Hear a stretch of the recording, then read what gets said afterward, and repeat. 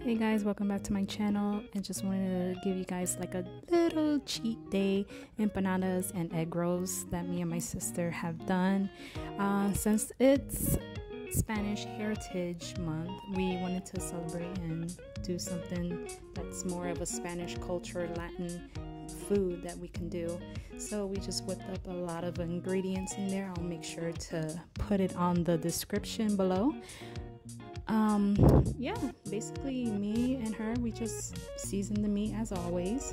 Pretty simple step to make empanadas and egg rolls. Added all the seasonings and everything in there. Really good. I mean, I don't usually do this every day, so we were very fortunate to just get this done, and boy, it sure came out so good. We added onions in the hot pan. Had the green onions chopped up. You know, when you want to chop these, you want to make sure they're nicely chopped and small. And as you're putting them into the pan, you just give that a good turn. Just make sure that one's cooked all the way. Then you add your meat in there.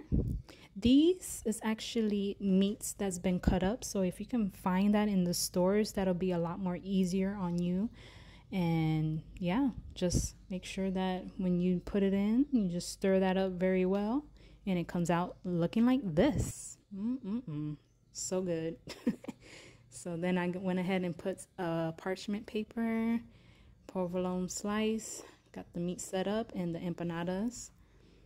Just put in all the ingredients in there, roll that up. Now when you're making the egg rolls, you want to make sure that you are pressing it just enough to where it doesn't unravel. So you want to lightly press down, tuck in the empanada as much as you can, press the ends so that it's sealed. And yeah, there you have it. You got your egg roll right there. Came out pretty easy, you know, just sealing in all of those edges as much as you can, and voila. Then we went ahead and did the empanada. The empanada is pretty simple. You know, you just fold in those corners. Then from there we have those plastic bags so that way it doesn't stick with in between the others.